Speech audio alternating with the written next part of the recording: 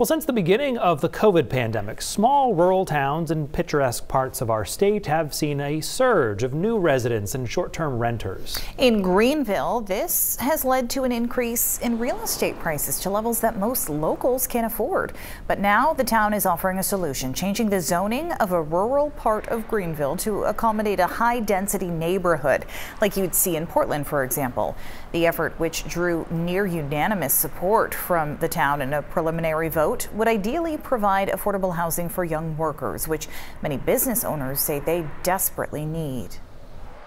We hope to bring up 20 new nurses and CNAs into the community just this year alone, and finding permanent housing for them is a challenge. The impact will be attainable housing, we're hoping, for workforce housing.